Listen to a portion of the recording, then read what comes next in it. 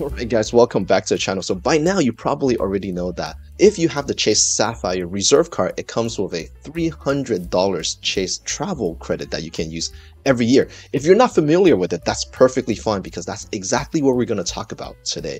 So did you know that there's actually 12 different usage that count towards this $300 travel credit? And most importantly, there are actually 5 different usage that it might seems like it should be related to travel, but it actually does not count as the travel credit. And you're going to want to watch until the end because I'm going to teach you ways to turn some of those 5 that don't count into the ones that do count. So let's get right into it. But before we start, my name is Johnny. I talk about points, loyalty program, and just simple travel hacks to elevate your travel. So if you find these kind of content useful and helpful, please give us a like and follow the channel. Thank you so much. So 12 usage that do count towards the $300 Chase travel credit. The first 2 is actually really obvious. It's airline charges and hotel charges. So airline charges, think your airfare, your seat upgrade, or your luggage fees.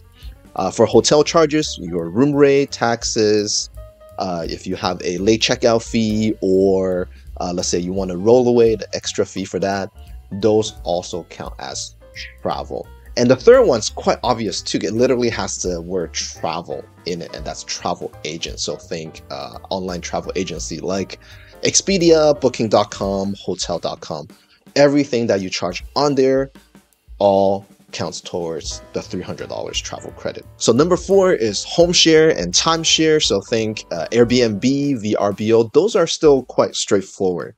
Number 5 is car rental. A lot of people, especially with little kids, they like to take road trips, so car rental is a big one as well. Those also count. Number 6 is cruise lines. There's a lot of people who like to take cruises. There are a lot of cruise deals out there, and so cruise lines also counts for those $300. Number 7 is taxis and rideshare. So regular taxi or Uber and Lyft. And with the Chase Sapphire Reserve card, you actually get extra bonus if you take a Lyft. So Lyft would be my choice if you're actually using the Chase Sapphire Reserve card. And number 8, now we're really getting into it. Number 8, train ticket. Train ticket also counts as travel credits.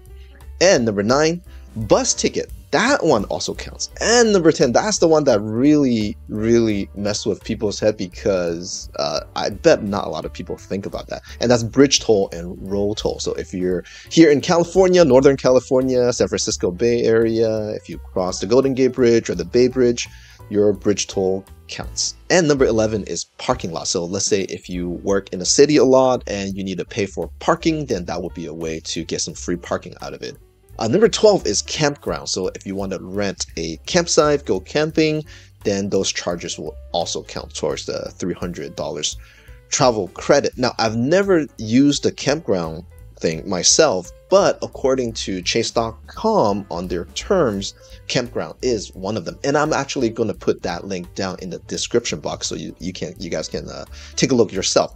Along with that link, I'm going to put a link to my referral for the Chase Sapphire Reserve because right now there's actually a elevated bonus of 75,000 points. So use the link only if it makes sense to you. Okay, now let's get into the most important part, which is the 5 usage that I think related to travel, but actually does not count towards the 300 travel credit. Okay, so number 1 is theme park tickets. So think Disneyland, Universal Studio, you're traveling there, you're going in, it does not count as travel. Same as ski lift tickets.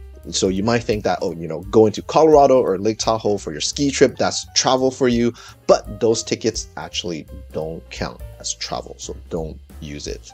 Another one is also tricky, is restaurants at hotels. So think if you eat at a restaurant, but it's located in the hotel, so you might think that, oh, okay, so the hotel is going to charge me for those meals. No, actually, those charges are often charged as dining because the restaurant charges you independently. Okay, so number 4 is airlines and hotel gift cards. So those often are not directly issued or processed by the airline or the hotel, so that's why the gift cards don't often count towards travel credit. And number 5 is when you need to purchase points, often it is run by points.com. When points.com process your purchase, those actually don't count towards airlines or hotel, which means those don't count towards travel. So hence you won't get the $300 back. Okay, so how can we make some of those count towards the $300 travel credit? So for number 1 and number 2, theme park tickets and ski lift ticket, try to see if you can actually purchase those through an online travel agency. So think Expedia, Booking.com, Hotel.com. Sometimes they'll have a package with hotel and theme park tickets. Then those charges will actually be processed by the travel agent. That means it actually counts towards the travel credit.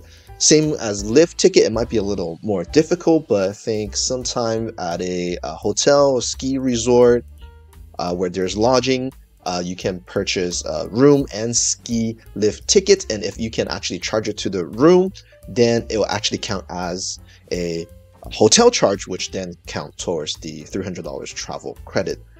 Number 3 as well, restaurant at a hotel. So if you are actually staying at the hotel and you eat at the restaurant, don't just pay with your card thinking that, oh yeah, that will be count towards travel. Always remember to charge your meal to the room. For example, earlier this year, I went to Las Vegas and stayed at the Skyloft at MGM, and I went to eat at one of the restaurants there. Instead of charging directly onto my credit card, I asked them to charge my meal to the room so I can have the cost coded as travel instead of dining. Alright, thank you so much for watching this video, especially you watch all the way until the end. Leave a comment down below. Let me know that you actually watch it until the end.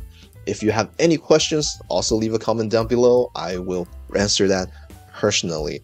And as always, like our video and subscribe to the channel. If you want to learn more about the elevated sign-up bonus for both the Chase Sapphire Prefer and Chase Sapphire Reserve card, you want to click on the link over here.